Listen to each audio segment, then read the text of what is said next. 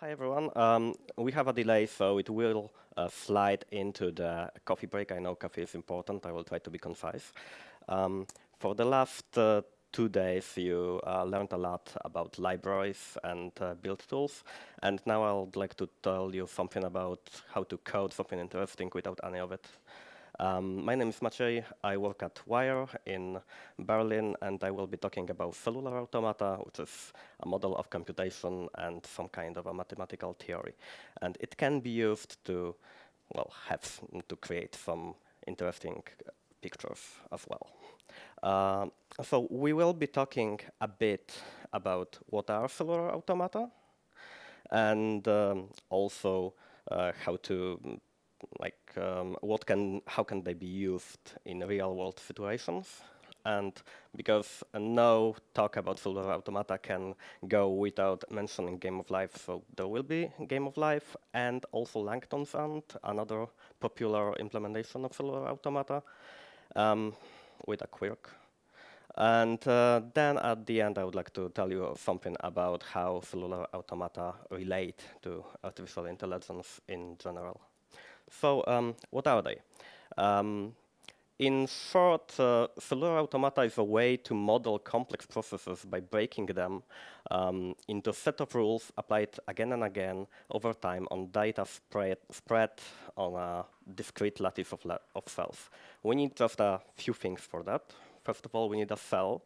It's a data structure, and in Scala, it will be just a case class with some fields. Then we need a board of those cells. This board is both a collection of all the cells, but it also tells us something about the relations between cells in space. It can be two-dimensional or three-dimensional, and in Scala, it will be implemented as a map of positions to the cells themselves. So then we need a concept of neighborhood. Every cell computes its own new version by using its own data and the data of the cells around it. So it's always local. It never tries to access everything in the world. There are two ways to most popular neighborhoods that are von Neumann, which is just cells up, down, left, and right of the cell we are talking about. And there's Moore, which is like all cells around the one. And we're talking here, because it's a short presentation, we're talking here only about two-dimensional cells with only like square who can be shown up on the screen as squares, so they have only 4 directions. And a neighborhood in Scala, in this way, it will be a function from the cell, or most likely its position, on the board to a map of positions to all the cells in the neighborhood. Then we have rules, because of course the cell is tries to compute its new state using some functions. So in Scala, that will be a function from the cell to a new cell using the neighborhood as a way to get data. And then we need a loop. A loop takes the board, computes all new states of all cells, and then it recreates that. So it's basically an iterator in Scala. And what are they for? Probably you use it even today, although you might not know it. The most popular way to use cellular automata is to model weather. So every time you check weather, somewhere there in the model of the data station that tries to tell you if tomorrow will be raining, somewhere there is something similar, at least at some level, using cellular automata. So imagine our planet, and you can see that we can divide our planet into cells, into squares on the surface. And in every such cell, we have some data. We have latitude, we have the air pressure, we have temperature, of course, we have humidity, and so on. And weather is not magic, it's just a way to the physical laws applied to all those data are updating the data itself. And for every cell, we only need the information about the data inside the cell, and of the cells around it. And well, this way, when we compute the whole board, the whole planet, and then again the whole planet, we can, after some time, say, okay, this is how the weather will look next day or next week. There are also implementations of cellular automata used for modeling physical laws, especially gases and fluids dynamics, which are strangely complicated when you think about it, and other simulations. And generally, cellular automata are mostly used for things that look a bit like our real world. So we can have an ecosystem where we have a cell which is a part of a big jungle or desert, and this way they interact with each other. We can have a traffic in the city, or we can have an economy of a country, and that also we can split up into cells and compute them separately and locally. It also works for microbiomes, and in fact microbiomes was an inspiration to develop this model, is how microbes are fighting for resources and multiply. And also, automata can be used for low-level artificial intelligence, which I will talk in a few minutes for a moment, and for procedural data generation, which is something like creating pictures out of nothing. And Game of Life, of course. The most popular cellular automaton out there was developed as some sort of a theory by John Conway, who is a professor at Stanford, I believe. And in the 70s, it's a very simple thing. First Game of Life was played on a board of checkers and not on a computer. So we have a cell that can only have only one field. And this is the state if the cell is alive, so it's black if it's alive, or it's white if it's dead. The board is two-dimensional, and the neighborhood is Moore, so that means that all 8 cells around it are the neighborhood. And the rules are like that. If the cell is dead and the neighborhood cells are in the neighborhood, there are 3 cells that are alive, then the new version of that cell will be alive. If the cell is alive and in the neighborhood we have 2 or 3 cells that are alive, the cell will stay alive in the next iteration. Otherwise, if there are like not enough living cells in the neighborhood, or if there are too many living cells in the neighborhood, then the next iteration of our cell will be dead because of loneliness or too much crowd.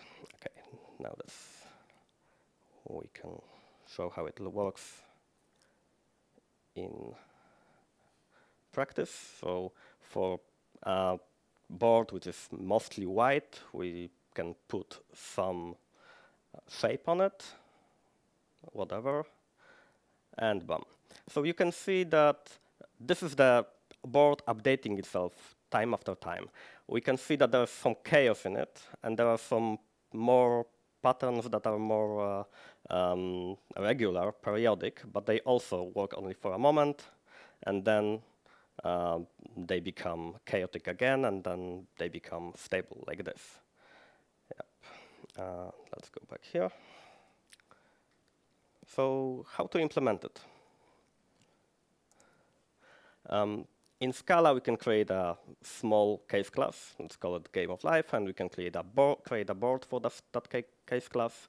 There will be just one field, life, and the board will have a method for finding cells in the neighborhood. There's a problem, though, at the beginning. If we create a board, and that board is used to populate need to populate the cells, then again, when we have a cell which tries to find its neighborhood, then it needs that board. So that's like a chicken and egg problem. So that can be easily changed. We can have a Game of Life class, the cell class, that has a position and has a method from the position to the other cell of Game of Life. So this way we can be lazy. We can find other cells in the neighborhood only when they are needed and not at the moment. So we don't need the board at the moment of creating the cell itself. And then we need a method called update that will create our new version of the cell. This will return here only a option of game of life, because if we don't change anything, then we can reuse our existing cell. We don't have to create the copy without any changes. And then on the board, we have a method next that creates a new version of the board by updating every cell of the board. There's one change here. We have the map on the board is not really a map of positions to the cells. It's a map of some kind of identifiers to the cells. That's because the positions are not always one-to-one. Let's take a look at this board here. We have, for every cell in the middle, we have 8 neighbors. But if we talk about edges and corners, there are literally corner cases. If we are in the corner, we have only 3 neighbors. If we are on the edge, we have 5 neighbors. And that would mean that we need either to have some special rules or change the map, the board, a bit. And we can do it. Like you can remember from the planet, we can wrap the board around, and that's why we have now, when we go here, when we are here and we try to, on the edge, and try to get a neighbor which is even more to the left than we are on the edge to the left, then we go around and we get the cell which is the most to the right, and vice versa. Well, that's still a problem here on the poles, so we can do it again. We can wrap it, the whole board can be wrapped inside out, and this creates like something like a donut here, which can be traversed around from left to right and right to left, but also it can be traversed from north to south or up to down and down to down up. This way, we don't have any edges anymore or any corners. Every cell has 8 neighbors, and we can just live with it. As you can see, every time we update the whole board, we create the exact copy of that board with some state changed. So that's actually an iterator. In Scala, we can simply extend an iterator of the board, call it automaton. That's our cellular automaton. And the automaton will have some dimension, which is the side of the board, and it needs some methods. For first, we need a method that will create a cell. We give this method a position and a function that will find the cell. So that's the one that will find the cell in the neighborhood of the cell we are creating. And also, for the automaton, we need a method that will create the board itself. So that apply board method takes the size of the board and a method to create a cell. So that leads us to probably the most magical line in the whole project, which is this, that we have a board in the iterator which creates a board, taking the size of the board and taking a function which will create a cell, and that function that will create a cell takes the position on the board and takes a function that will find a cell in the vicinity of the board, of that cell. And tada, we have something like reaching into the future. We have this board here does not exist yet. It will be created only after the whole apply board method. But that's it. The next method is fairly trivial, and now our iterator has always the next version. The has next is always true. And now we can, in Scala, use this automaton as every other iterator. We can flat map it, we can use it in for each, and so on. Okay, so another example that I would like to use also to show you how much of the code is the same, no matter what cellular automaton we try to create. This is Langton Sand, created by Christopher Langton in '86. It's a bit more complicated. The cell has two fields, the color, black or white, and the direction of the ant. So we can say that on the board we have an ant which can go up, right, down, or left, or the cell can be without an ant. The board is again two-dimensional, and this time the neighborhood is von Neumann, so it's only up, down, left, right. So yeah, we have only two fields in our case class, the cell of Langton Sand. And for rules are also a bit more complicated. If there is a for every cell, we check if there is an ant in the neighborhood. If there is an ant in the neighborhood, then we check its direction. If the direction says that the ant will come to us in this turn, in this iteration, then we change our direction to like having the ant, but the ant will change its direction. For example, if the color of the cell is black, then the ant will be turned 90 degrees right. If the color of the cell is white, then the ant will be turned 90 degrees left. Otherwise, if there is no ant in the neighborhood, then the direction will not change. It will be still none.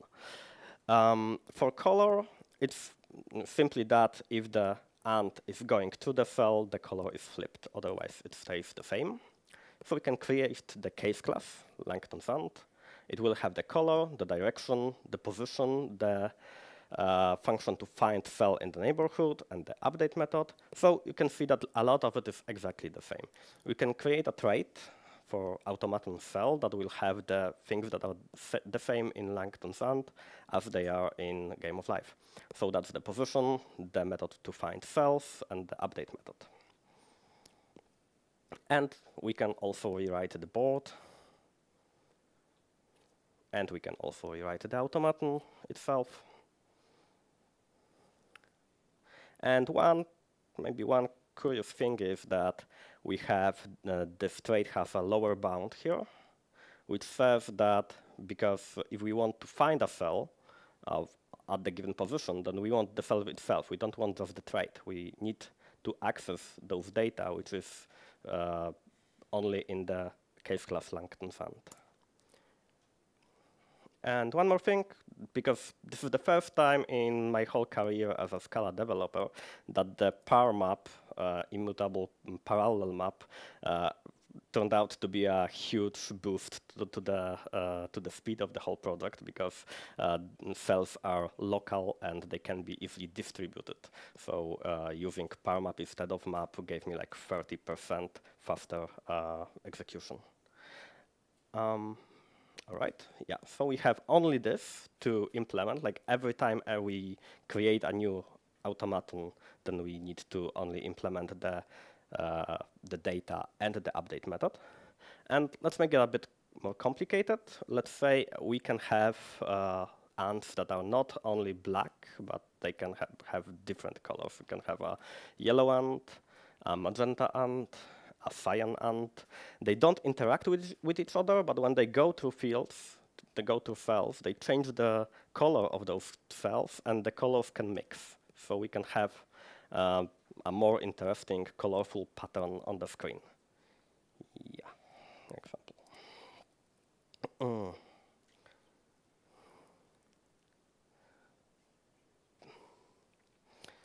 Okay, so these are 4 ants working on the same board. We can add some more to show how they not interact, in fact, and a bit more. Yep. So in the places they go to the same field, you can see that we changed this color from cyan and magenta, giving us blue, and cyan and yellow giving us red. And just as in Game of Life, and just as in every cellular automaton, we have this chaotic phase coming up from very simple rules, very simple, a few lines of code, and but at some point they will change into. They will start create something more reasonable, something more periodic. So you can see that at some point, no matter how complicated is this whole pattern, one of the ants will create this kind of a highway going around. It will just move like this up to the moment when it will hit its own old path, at which point it will start to go to the chaotic phase again, and at some point, like another minute or two, it will create another highway.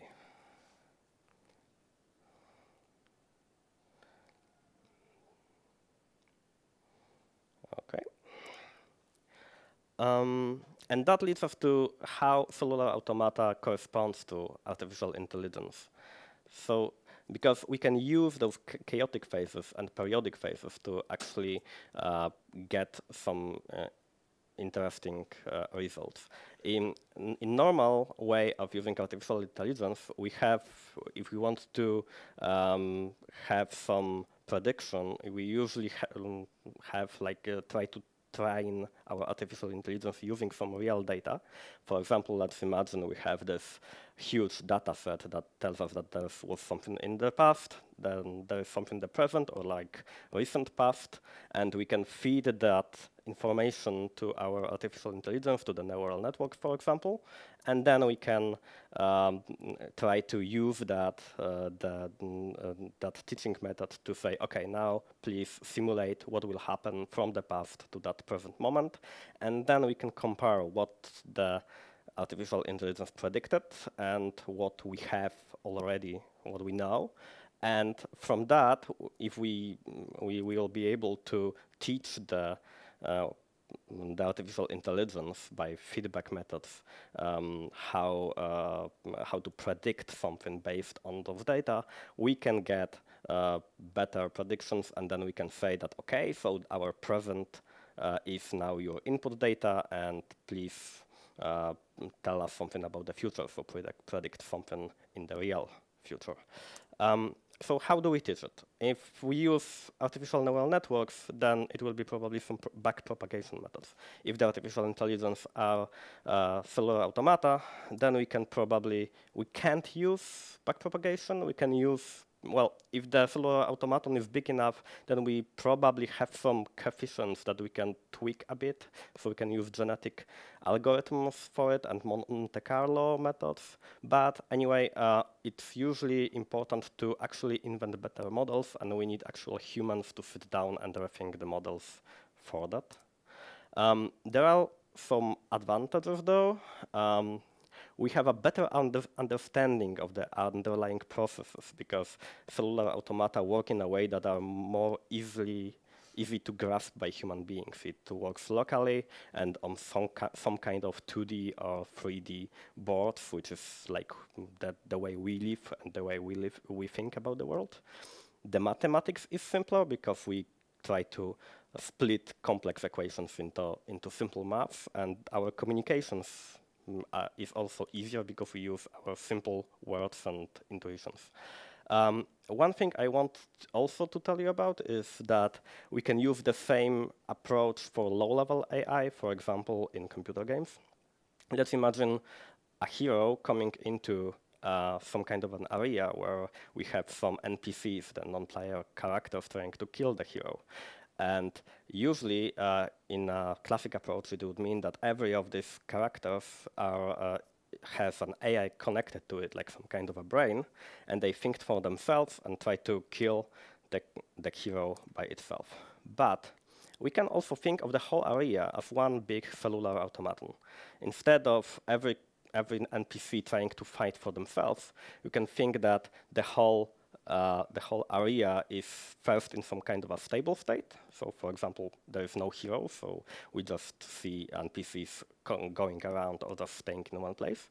Then the hero comes in, and that means additional input of data, which moves the whole area in some kind of a chaotic phase where the rules of the cellular automaton are such that the characters try to kill the hero and get into the stable state again. So this also solves us the problem of teamwork. Usually we just, this is the most difficult part, and the one that is in computer games are usually a bit unreliable.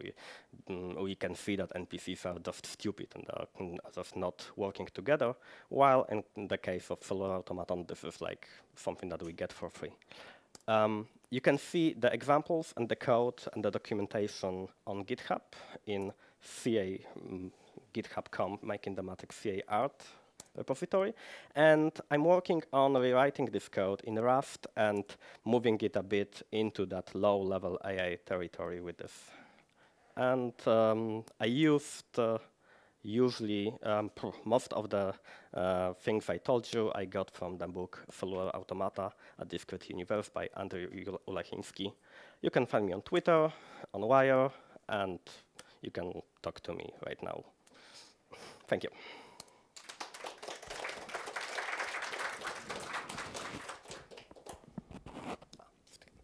Okay. Questions?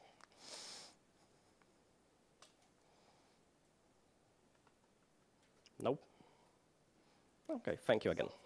Yes? When you model the Earth, don't you try to make, when you model the Earth for weather, would you make like in the latitude and longitude make a kind of trapezoids, or would you try to make areas that have equal area, and so they will have Well, not work like a chessboard? it depends on the model used by the company, which does it, and I suspect that this is the main problem with forecasting the weather more in the future, because every time, no matter if we use squares and then we have the good idea about the space, but we don't get it good when it goes to the more to north and south. Or we can try to get it trapezoid, but it's also not perfect. Then when we try to create new iterations for more future times, then it gets less and less exact. In fact, it's not only our surface. You can see here that we also try to get some cells that are in the air, like more to the like 1 kilometer, 2 kilometer high, but this information is not that important. Usually, this can be also simplified. For example, this is only our air with some temperature and humidity, while the cells at the surface are more complex. They have more data. Anything more? Okay, then. Thank you.